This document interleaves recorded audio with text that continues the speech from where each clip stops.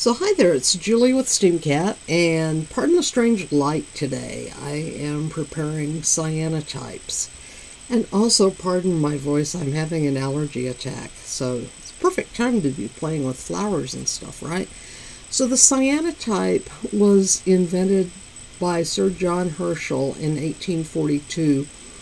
He invented the process. It uses two chemicals, ferric ammonium citrate and potassium ferrocyanide.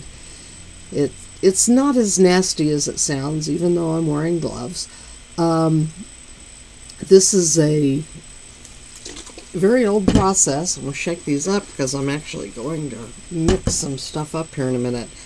A year later, though, in 1843, Anna Atkins started on the first book of cyanotypes. She was a botanist, and her first book was all about algae. And there are very few copies of those books still available and intact, and they're awesome. Anyway, this is the classic dry cyanotype. This was a dandelion and a bit of, I think, clover and a few little sprinkles of dandelion fluff.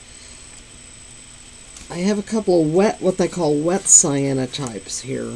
This one is some leaves, and what I did was I put the leaves down, I sprinkled some vinegar on it, added some salt, some turmeric, which got this yellow color, and then I covered it in plastic wrap, which got all these wrinkles, and I exposed it.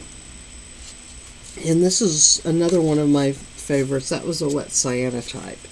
Now, cyanotypes are made by exposing to sunlight or UV light. This one was exposed in a nail light, and it took about 30 minutes, but I got it.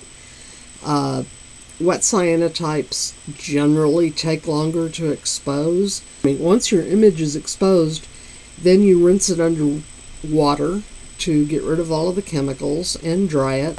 I put mine in a second rinse with a little bit of hydrogen peroxide. What that does is immediately bring out the blues. It takes a few days, a couple of days, for this to really turn blue, but as you can see, some of these colors get really spectacular. These are, I showed you before, the Jacquard cyanotype chemicals, part A and part B. You shake them up, mix equal parts, and you got it. So I have a mixing bowl and a brush and some watercolor paper. You can do this on typing paper, any kind of paper. People do cyanotypes on canvas, on even wood or glass. If you do wood or glass, you have to prepare what's called a gelatin medium, and I've never done one of those yet. So we're going to stick to good old-fashioned paper. So let's turn some lights out. There's not going to be a whole lot to see right now because we need a low light. And I'm using LED light here because, I mean, it does have UV, but it has less UV in it, generally speaking, than incandescent or sunlight.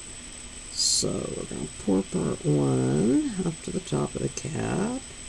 Actually, I'm doing part B. Okay, pour that in. Now we'll take part A and pour that up to the top of the cap.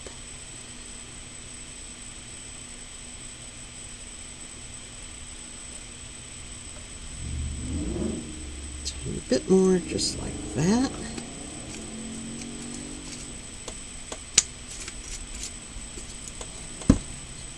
Now I mix the chemicals up really good. You'll see it's turning a bit of a greenish color. You really can't see. I'm going to have to show you this in the low light. It's okay because I've worked in this low light before and not have any trouble. So when you get it mixed, you evenly coat your paper and you can go edge to edge, or you can, leave some gaps in your paper, put a border, whatever you want. It's up to you. The idea, though, is to get it as evenly coated as possible.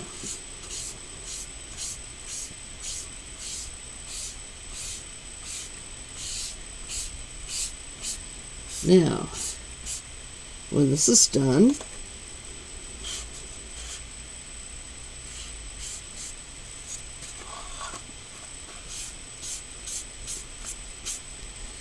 I have a box off camera that it goes in, and it will sit in there and dry.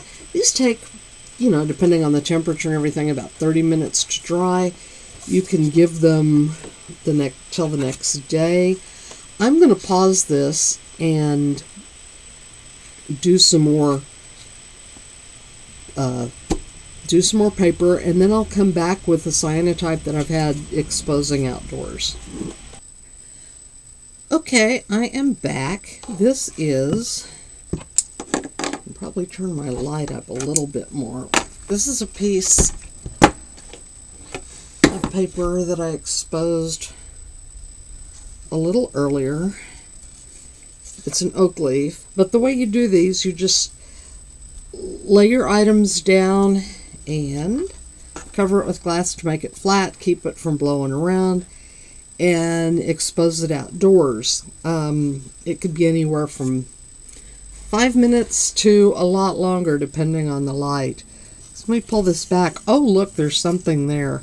So I'm going to go take a second and rinse this off, and I'll be back.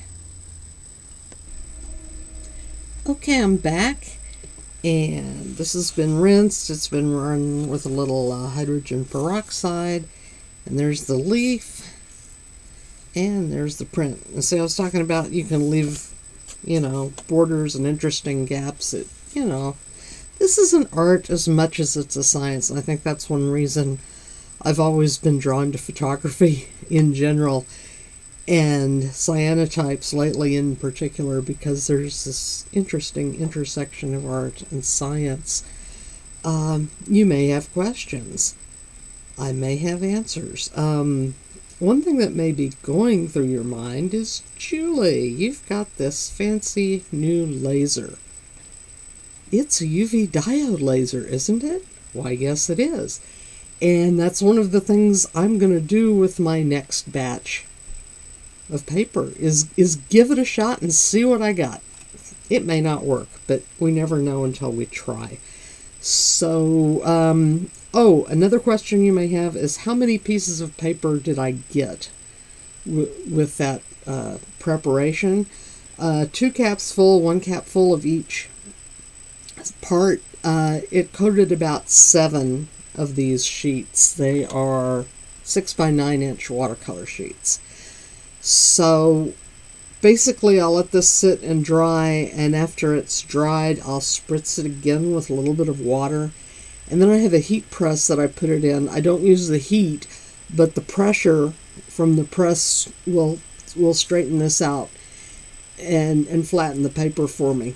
And I leave it in there for about 24 hours. That's about all it takes. So thank you for viewing. Like and subscribe. Share and enjoy.